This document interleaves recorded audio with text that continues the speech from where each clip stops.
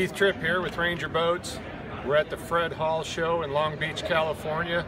I'm sitting in the new Z522D. I'm going to take you through a quick tour, and if you get a chance, stop down and see us. Boat's 22 feet 7 inches long, a super wide 102-inch beam. We'll step up here on the front deck, take a look at the standard recessed trolling motor pedal. Flush mounted electronic station on the bow. That'll fit a HDS 12? Yes, it will.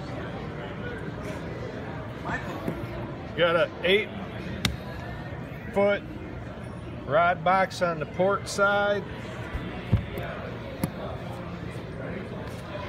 A large center storage box that'll handle up to an 8-foot 6-inch rod, along with your Plano tackle boxes. Tackle storage cooler here on this side in front of the console.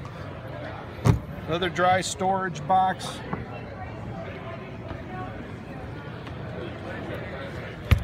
Another large dry storage box on the starboard side. Plenty of room for life jackets, rain gear, any extra equipment you may have.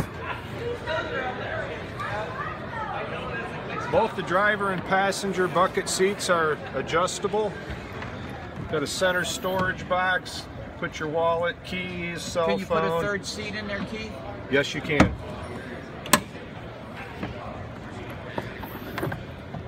Big dry storage box here.